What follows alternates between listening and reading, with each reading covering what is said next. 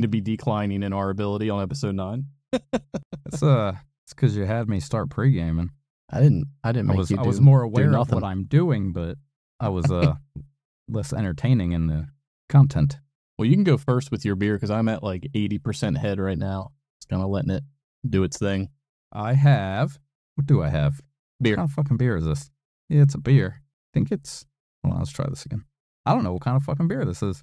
It's a Florida Citrus Ale, we'll go with, by UFO Beer Company. Brewed with real Florida oranges. And it's a little disappointing as far as the amount of information on it compared to UFO Florida Citrus beer. Yeah. Huh. It's a little underwhelming compared to that one that had 17 fucking words I couldn't pronounce. We'll give her a taster. But the beer is not disappointing. Beer's not disappointing. That's good. Yeah. It's good. We're going to need a 1 out of 10. Yeah, I'm going to need another sip. Uh-huh. But I give it an 8. Okay. So you enjoy it. It's good. You'll get it again. Yeah, it's just, it's nothing special. Maybe I shouldn't have deviated from the sours. Well, I did not. What you got?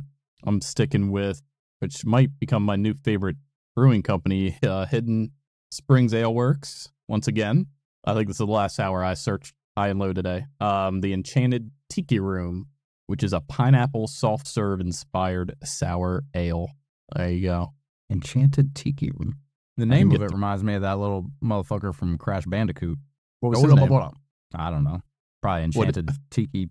What did he do? What was the noise? He was. I'll add this shit in. Wow, pretty good. Oh, yeah. Right. Like a creamy pineapple sour. Okay. Definitely, when it said like soft serve inspired, I can taste where they're coming from. It's good. Thick?